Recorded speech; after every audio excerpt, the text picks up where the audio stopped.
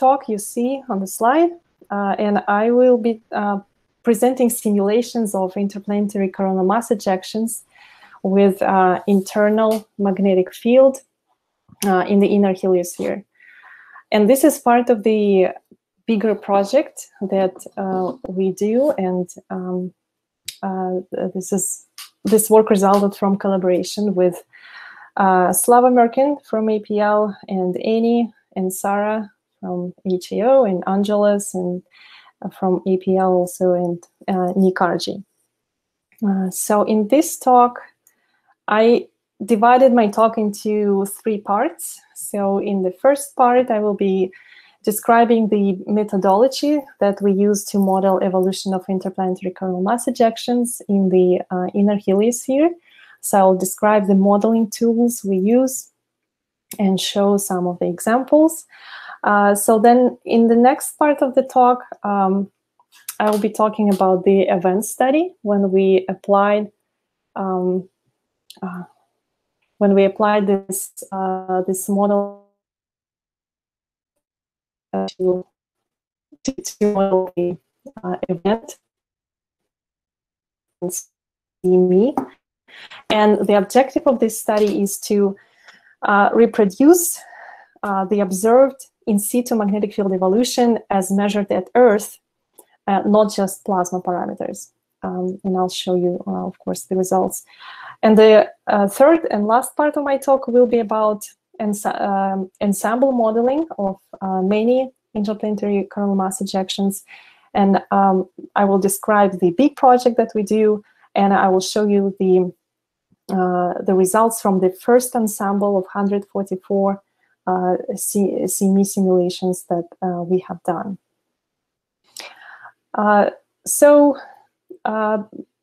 We use Gamera Helio model to model the inner heliosphere, and we recently coupled this model with the model that describes magnetic structure of the CME.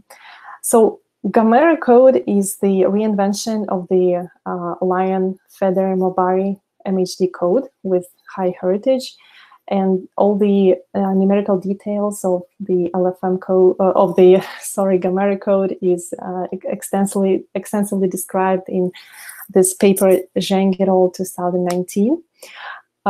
So previous LFM Helio model has been applied to steady-state modeling of the inner heliosphere and time-dependent time-dependent model of the inner heliosphere, and was also coupled with coronal model to propagate coronal mass ejection from the corona to the inner heliosphere.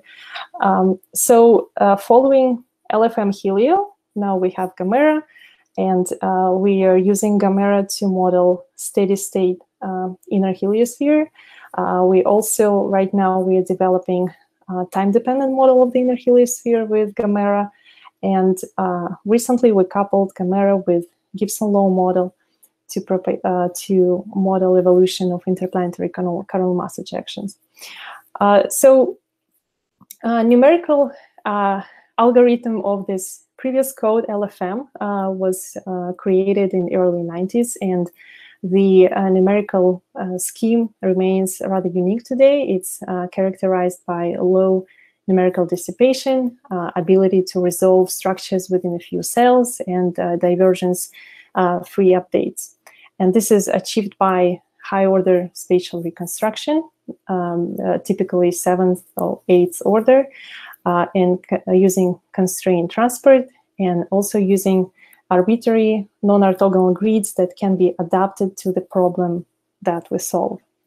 So LFM code was rebuilt from scratch with 2 main principles: to retain and improve numerics, and also prepare the code for the next generation of supercomputers. So Gamera Helio is adaptation of Gamera to modeling the inner heliosphere. And when I say inner heliosphere, I mean the region between 21 solar radii and 1 AU. So this is the region we are modeling.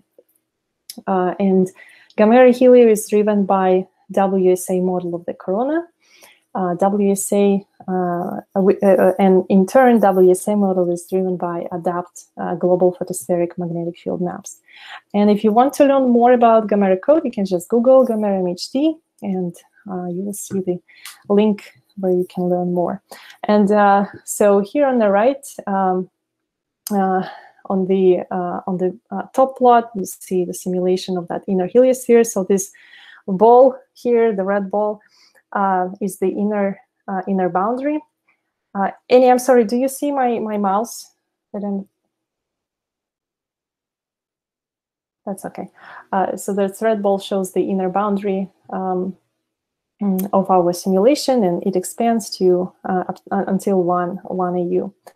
And on the lower plot, this is one of the very recent high-resolution simulation that resolves mesoscale structures in the inner heliosphere. So we model the propagation and evolution of the interplanetary coronal mass ejection using the coupled models, Gamera Helio and Gibson Low. And here I'm showing the schematically how we do this coupling.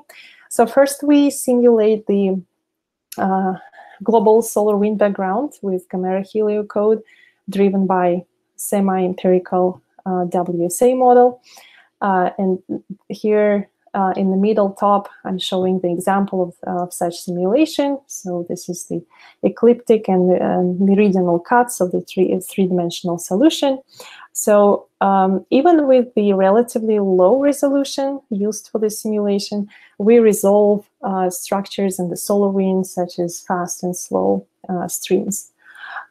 So then once we got the steady state solution of the inner heliosphere, we emerged the coronal mass ejection with the internal magnetic structure, which is described by this Gibson Low model. So parameters for this CME is constrained from the imaging data, white light images, such as width and speed, and then, so the plot on the right shows the result of the coupling of the two models. So this is the example of this complex magnetic structure of the CME. And so again, this sphere here is the inner boundary of Gamera simulation. And through the inner boundary, we merge this magnetic bubble with the twisted magnetic field lines, and they merge through the boundary and then propagates in the solar wind.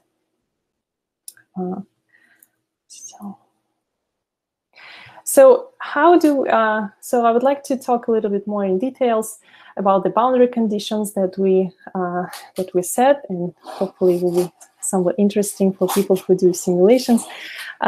So how do we emerge the bubble with complex twisted magnetic field lines into the heliospheric domain, where large-scale magnetic field predominantly radial with some azimuthal component due to the rotation of the sun? So we do this by applying the boundary conditions in a proper way. So we have our inner boundary of Gamera, 21.5 solar radii. So this is the inner boundary, latitude and longitude. And we have our analytical solution for this expanding Gibson-Low magnetic bubble that we want to emerge through our inner boundary. So at every moment of time, we know the area which is marked by the yellow circle when this magnetic bubble crosses our inner boundary in the inner boundary of Gamera simulation. And so we specify boundary conditions depending whether we are inside this area or outside. So outside, this is background solar wind. Inside this area, this is where our magnetic bubble is emerging. And in a mathematical form, here I'm showing that if your numerical cell is within this area marked sigma, then for density and temperature, we take values from Gibson Low model, or we can specify values in the way we want.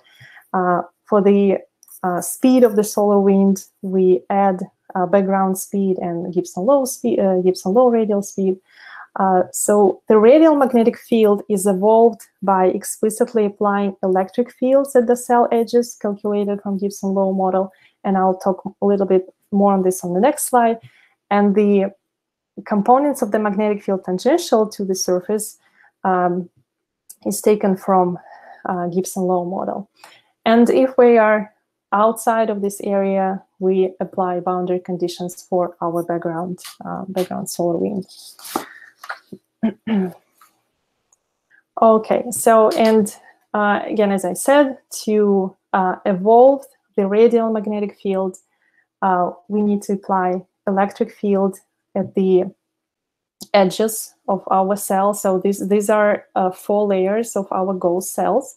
And so this yellow square is actually the inner boundary of our domain. So to evolve the radial magnetic field, we need to apply electric fields at the edges of our cells, and we calculate them based on the components of the field tangential to the surface that we take from the analytical Gibson low solution.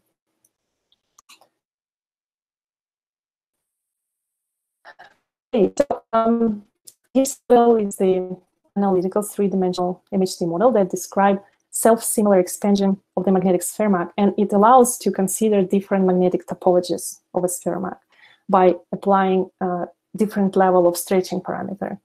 And Annie Malonushenko did a very nice work to determine a set of parameters that define the Gibson low magnetic structure. So these are the opening angle, the parameter that we call top morph, that defines the magnetic topology of the bubble, the magnetic flux, the orientation of the bubble around the Sun-Earth line, the position in terms of longitude and latitude, and velocity, how fast it expands.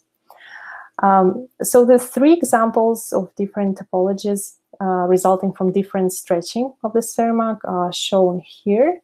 So detached sphere map, tethered to the origin sphere map, and tethered flux rope. So the larger the stretching results in a larger portion of a sphere map eliminated to 0. And the plots in the bottom show the solutions of Gamma simulations when we merge these corresponding magnetic structures through the inner boundary into the solar wind. So we have to remember that in the Gibson low model, the solution of a self-similar expanding sphere map was obtained for certain assumption for the magnetic field outside of this bubble. That's simple radial magnetic field. So once we merge this bubble into backgrounds, into the arbitrary background in the Gamma solution, the magnetic structure would be different and will not be consistent with the self-similar expanding. So you can see that internal magnetic field lines in the bubble become connected to the field lines outside of the bubble, to the heliospheric magnetic field lines, and the bubble become more distorted, and in some cases we also saw the rotation of this magnetic structure as it emerges into the solar wind. And all of this is the result of the interaction of this bubble with the arbitrary, some arbitrary solar wind background. Okay, so now I'm moving to the second part of my talk, which is about event study.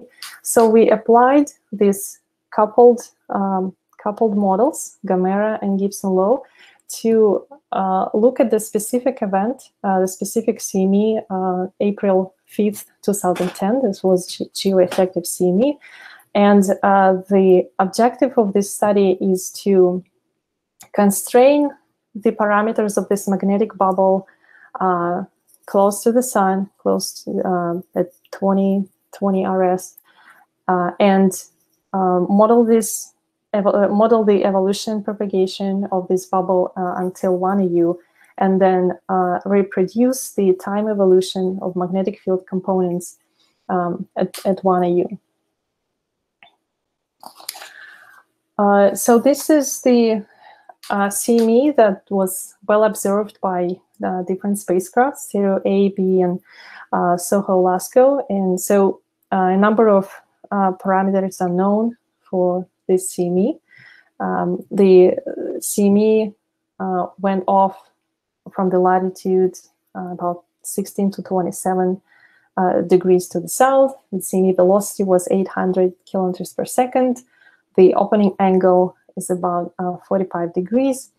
However, this is the tricky CME because the orientation of the flux robe near the sun, based on the analysis of the images, was not uniquely defined.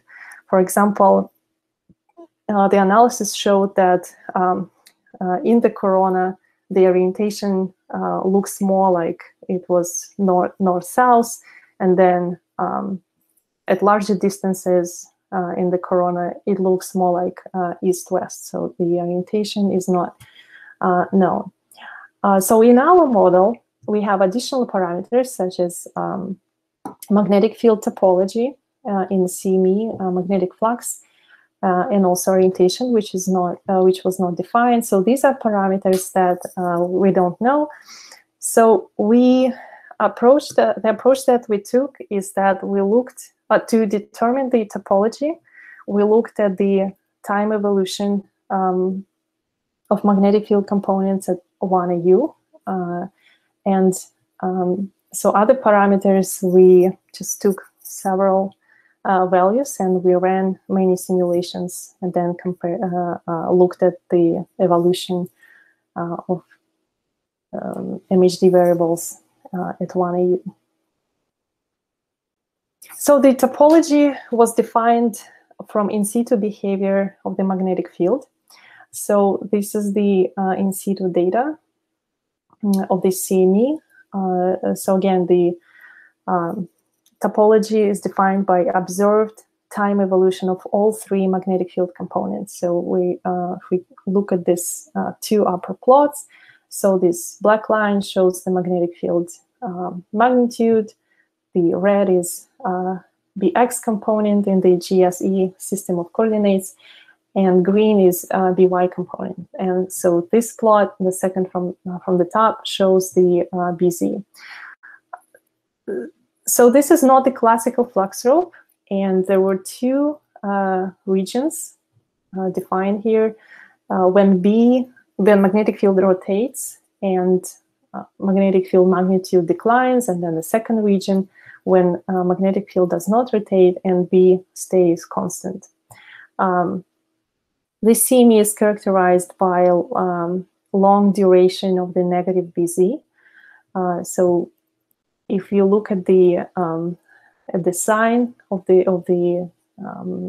how the sign changes for the magnetic field components, Bx and Bz components rotated, while By always stays the same sign.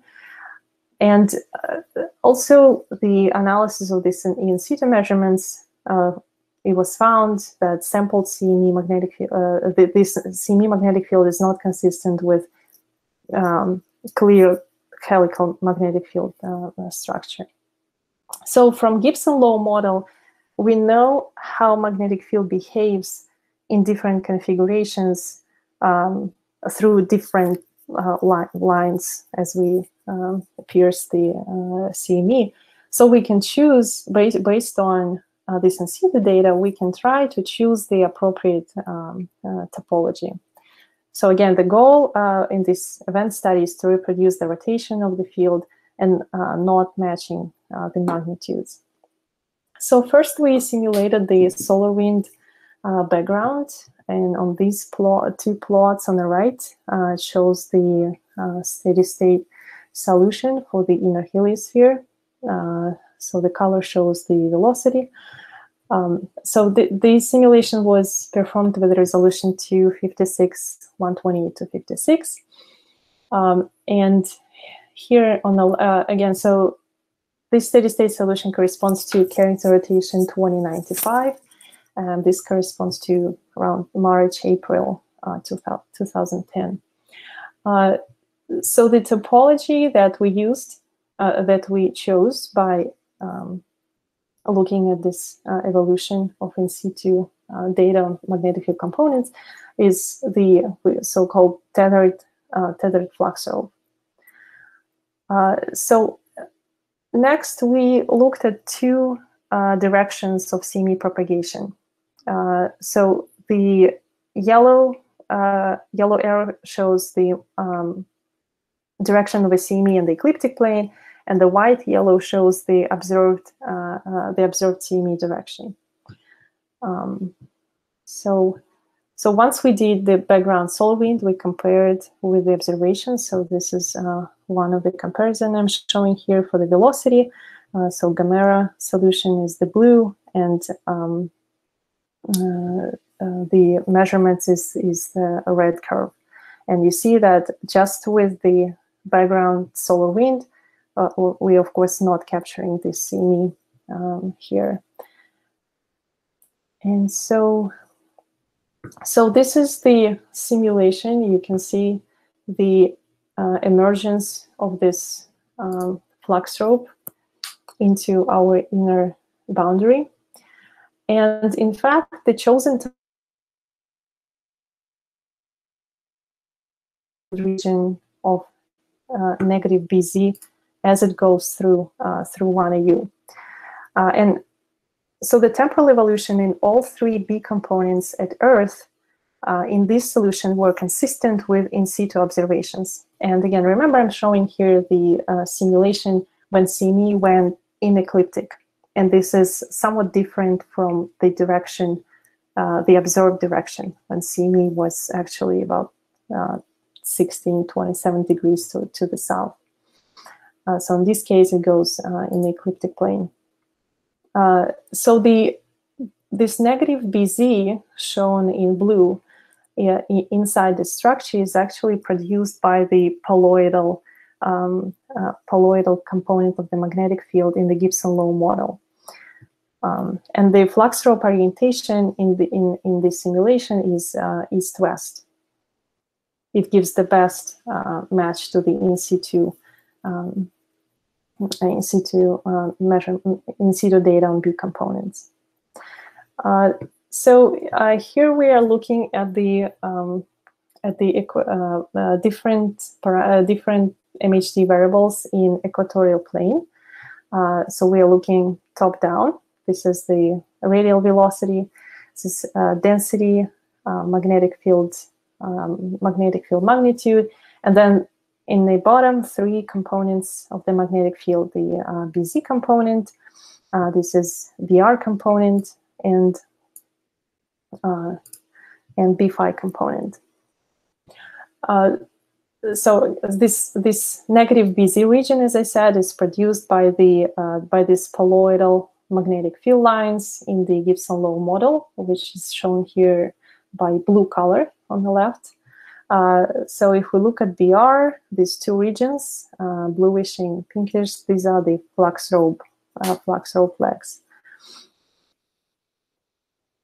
Okay, and so here the plots on the left is the simulated so-called synthetic in situ data from these simulations, velocity, density, temperature, and magnetic field components.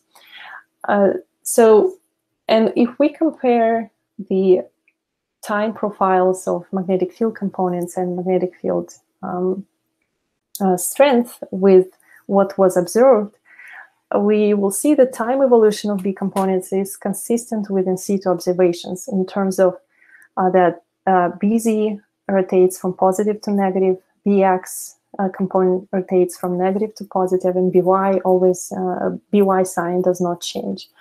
However, in this simulation, CME was said to propagate in ecliptic plane, while in observed direction was to the south. So then we modeled CME, same CME, but we changed the direction of CME propagation.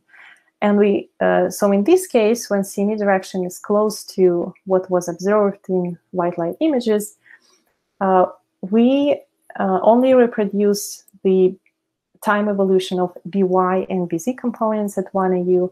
BX is similar to the data, but qualitatively different than previous case. Actually, just the way how it changes sign, it's different from the previous case. And also in this case, it's interesting to see that the CME was interacting because it went to larger latitudes in the south. It interacted with the heliospheric current sheet and producing some interesting structure here. And this is just to give you a summary of the event study. So we coupled Gamera Helio and Gibson-Low CME models to study evolution of the CMEs in the solar wind background in statistical fashion. I'll talk more about this in my next part of my talk. As I showed you, the evolution of Gibson-Low flux rope in some arbitrary interplanetary background is not self-similar as in the Gibson-Low model because of the interaction with this background.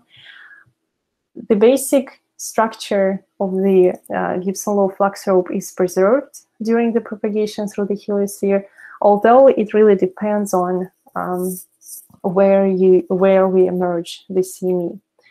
And so due to interaction with the interplanetary field, the flux rope becomes distorted and field lines become connected with the field lines of the ambient field. We modeled this specific CME event, and we found a magnetic field topology which produced the rotation of magnetic field consistent with in situ observations at 1AU. And as I showed you two cases. In one case, when direction of the CME was an ecliptic plane, we got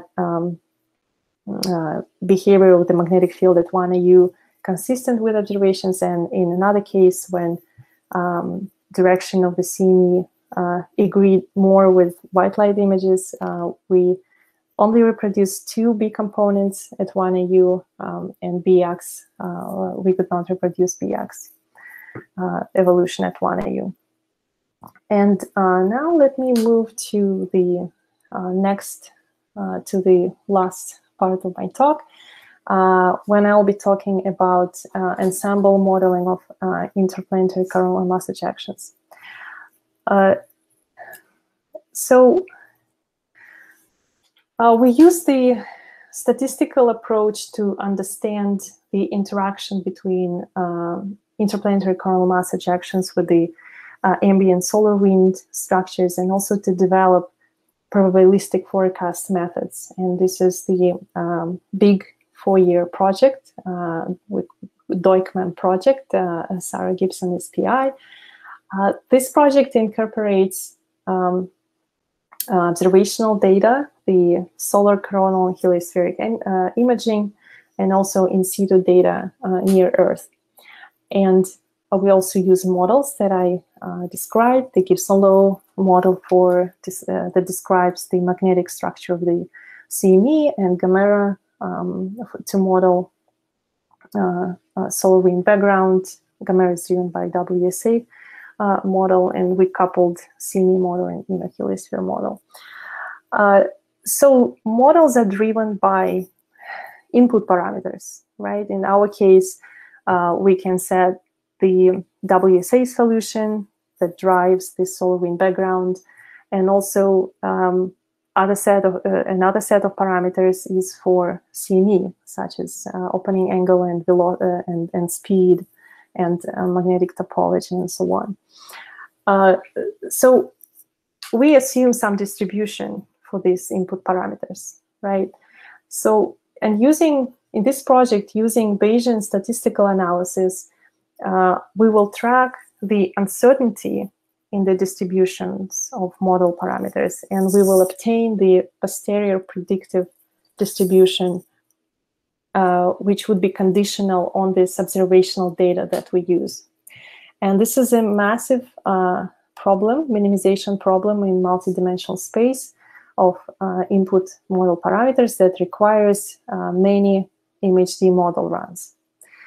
And the computational requirements for ensemble of simulations, and we plan to do 54,000 MHD runs, examples I showed you before. And to do all these runs, we need about 10 million core hours, and we require to store our model output, we require about 100 terabyte of disk space. Yes, and this shows the schematics of the Bayesian statistical analysis that we will do. So I was talking a lot about this CME input parameters that we have in our coupled models. So suppose you have one input parameter, such as CME radial velocity, and one output parameter from the model. Let's say we will look at the storm duration. Now suppose that the input parameter we can describe by some distribution with chosen parameters mu and sigma, and then take a few values from this distribution. And for each value, we perform the Gamma MHD run, and then in each run, we have some output that we're interested in, which is storm duration. So as a result, we obtain the resulting distribution of output values, which is also characterized by its sigma, but also because we incorporate the observations, we know what this distribution of output parameters should be, right? So we have this mu and sigma from observations. So the goal is to find the input distribution that will give us the result of output distribution close to what we know from observations. And again, this is a minimization problem for mu and sigma space, and it's one evaluation in that space takes many MHD runs, and we will use the ROAM algorithm to optimize this process. But anyways, we have many input parameters in the model. For each of them, we have distribution, so it requires a lot of MHD runs that we will do. And this table lists the parameters. So this is a grid of input parameters for our 54,000 MHD simulations. So we will consider 4 different solar wind backgrounds in the inner heliosphere that corresponds to solar minimum, rising phase, solar maximum, and declining phase. We will look at different CME directions. Also for angular width, we'll be looking at different CMEs with different width. So for the topology, that's most interesting, we will be looking at different values of the topology that creates different morphologies of the magnetic field inside this bubble. Also, we'll look at different orientations around the Sun-Earth line, different CME velocities, and different magnitudes of the magnetic field in the flux rope. So we defined the data products that will be produced from our MHD simulations, and we tested them for the subset, for the smaller ensemble. So we will be saving data at 1 AU sphere, all 8 MHD variables with high cadence, about 2 minutes. We will be saving 3-dimensional density from Gamma simulation to produce the synthetic white light images. And we will be saving 8 MHD variables along a few Sun to Earth lines through the going through the CME. And on the right here, you see the example these data outputs. So the top plot shows the shell at 1 AU. So here I'm showing BR versus on latitude longitude map, and this circle here is the actually where CME is going through the 1 AU sphere. So on the middle, I'm showing the white light image that was produced from Gamera simulation. So you see the CME feature here, and on the bottom is the Sun-Earth line where CME that goes through the propagating CME. I'm showing the magnetic field magnitude here. So this is from 21 solar radii to 1 AU. And so we started with a small ensemble, and the grid of input parameters here is shown. The parameters that we use here shown in red values. So for the solar wind background, we use the to model solar wind background, we use the WSA map for the rising phase of the solar cycle. So while most of these parameters you can kind of intuitively understand what they mean, the most tricky is the top morph parameter. And again, Annie did a very nice work to connect this top morph parameter with the magnetic structure inside the bubble. So I'm showing here the structures, how the magnetic field inside CME looks like for these different top morph parameters. So this is the view as we look from the top down, and the bubble is oriented in the ecliptic plane. So the top morph equal 4. This is the sphere Mach. The top morph equal 3.75. It has it has 3 families of magnetic field lines inside. It's a sphere Mach and flux rope and arcade. We call it tethered sphere Mach. Then top morph 2.5 has 2 families of magnetic fields, field lines inside, a flux rope and arcade. And finally, the top morph 1.75 is the arcade. So, so in all these 144 simulations, CMEs are launched in ecliptic plane, same longitude for all runs. So now to give you an idea of Gamera MHD solutions that are produced by different Gibson law input parameters, I'll show you the comparison between different sets of parameters that differ by only one chosen parameter. For example, let's look at different solutions where all input parameters are the same except the top morph parameter.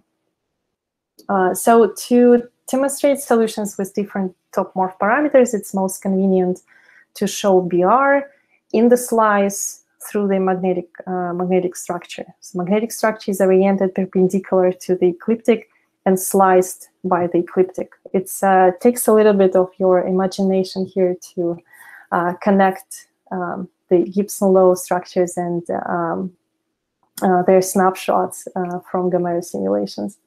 So because as we go from lower top value to higher top value, we expect that a BR pattern would change from kind of, as it appears here, from 2-sector region. By sectors, I mean that you have kind of bluish side inside the CME and pinkish side, so there are 2 kind of sectors.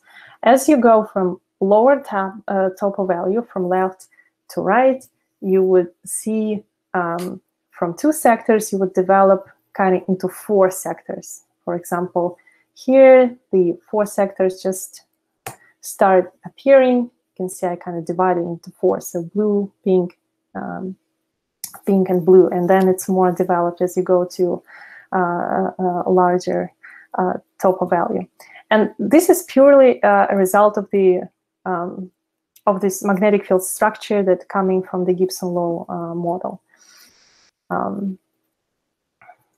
So if you look at these last 2 cases for top morph 3.75 and top morph 4, they're very similar, but in fact, for this last case, you see that this blue region, which is positive VR, is not connected to the inner boundary.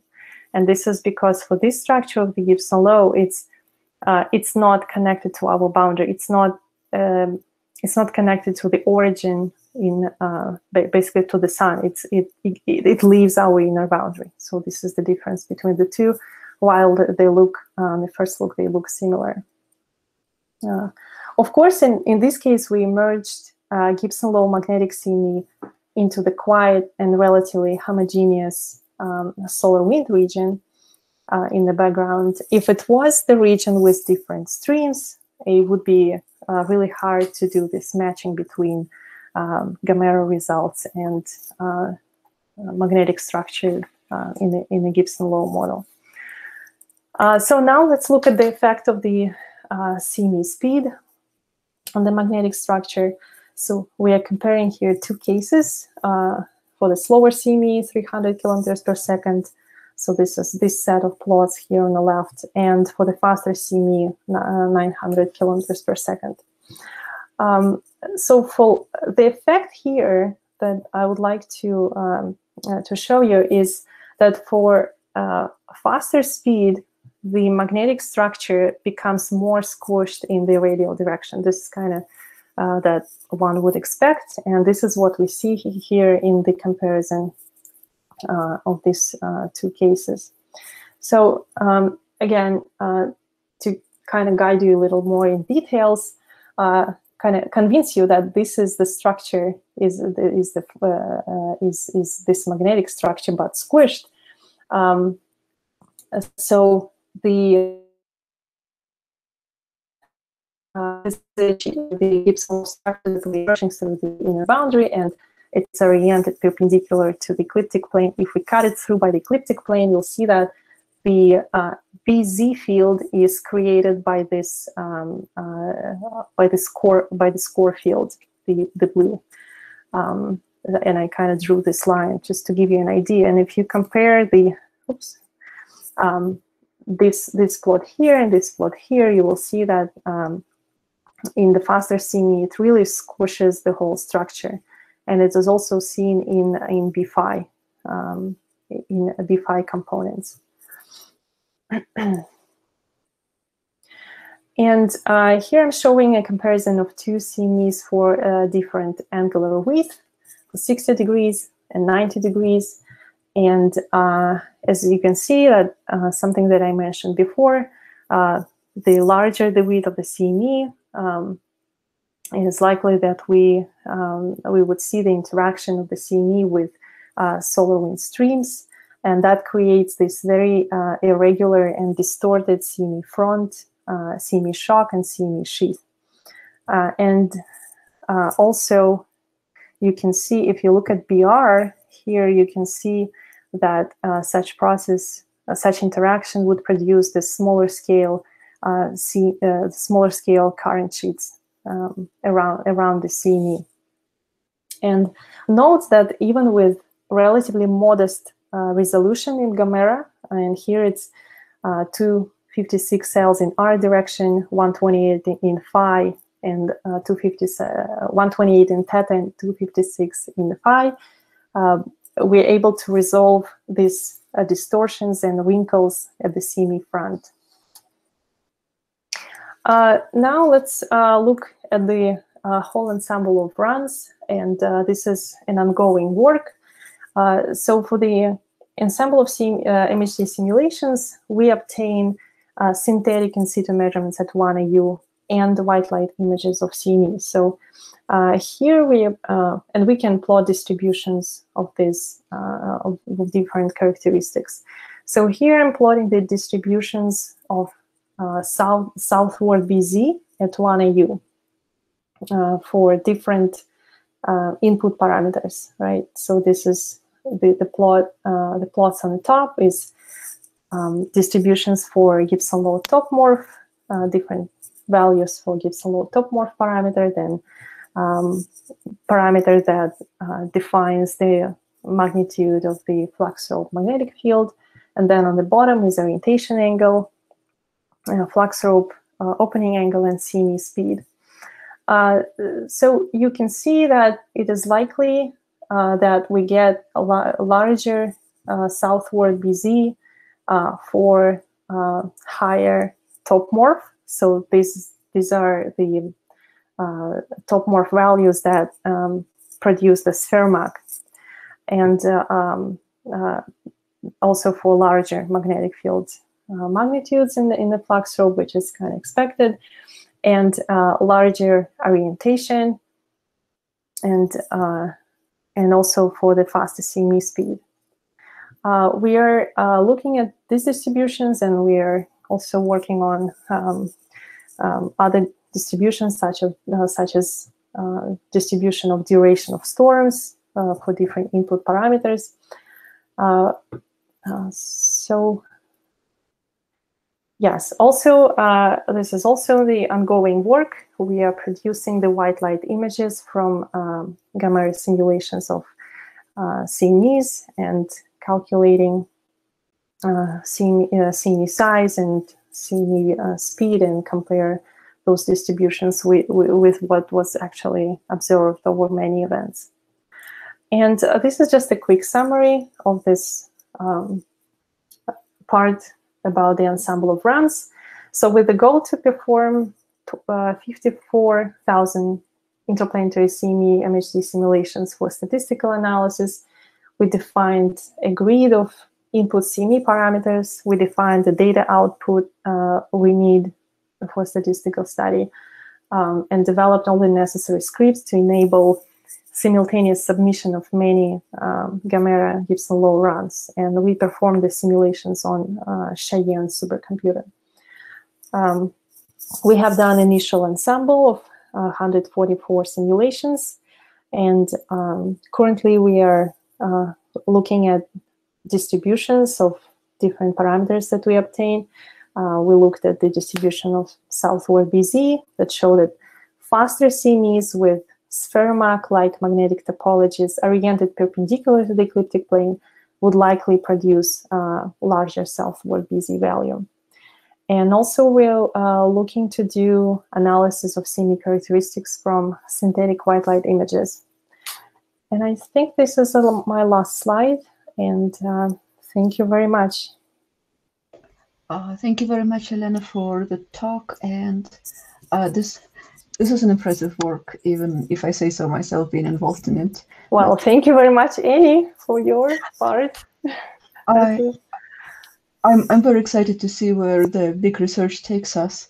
And right now it's time for questions. And we actually have got two first questions already in the chat. So Enrico is asking, could you elaborate on how the number of 54,000 simulations was estimated, whether just the number of points in the multidimensional input space? And also on slide 20, the approach described looks like something different from a standard Markov chain Monte Carlo approach. Okay, so to talk about the, so for the first question, I'm ready to answer. For the second question, I don't feel competent, so maybe Annie, you have some insight into this, but let's first talk about the first question. So yeah, this is the space of input parameters that gives this number, 54,000 MHD simulations, basically 4 different solar wind backgrounds, 4 CME directions, and we considered to look at more directions, but it will depend on if we can get some more time, computational time. 4 values for CME angular width, 6 values for the top morph parameter that defines the magnetic topology. How many? 7 here for orientation, 4 numbers for CME velocity, and 5 numbers for magnetic field to control the magnetic field strength in the flux robe. So if we just multiply all this, there will be this big number of MHD simulations needed. And for this general kind of analysis that will be done, I don't participate actively in this part of the project, so it would be difficult for me to answer that question. So maybe Annie, you have any insight? To my embarrassment, I do not well know what. I'm not extremely familiar with Markov chain Monte Carlo and with ensemble modeling. So maybe I wonder if Slava or Sarah are around and if they can answer. I seem to remember that this is different from ensemble modeling. Okay. Well, I'm here, but I cannot answer it. I think this is the work that Dagnichka and what's our friend and friend's name? Kevin. Kevin, yes. Dalmas. Kevin Dalmas.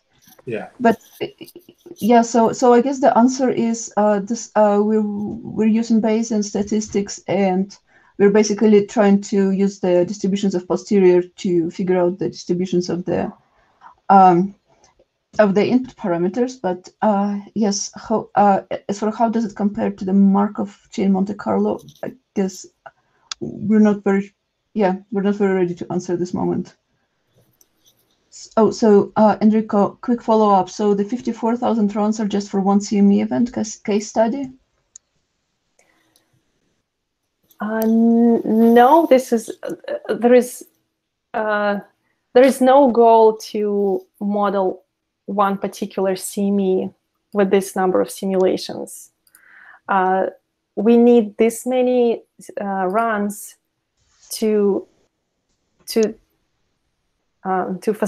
facilitate this statistical analysis that our other collaborators will be doing. But Elena, this is still one event, right? It's just one event with different parameters. About particular events, because so you have a number of input parameters, right? For each of the parameter, you have hypothetical distribution, and you take values from those distributions for each of the parameter, right? And this is what defines this grid of input parameters. Then we do all these simulations, and we are looking at, for example, we want to look at the storm duration, right? We look at distribution of storm durations and compare to observations. So it's not to model the particular event. It's to obtain the distributions of some parameters that we're interested, observed parameters. But there is also part of the project on the doing forecasting for the particular events, but I think it's kind of next stage. Thank you. So, are there more questions?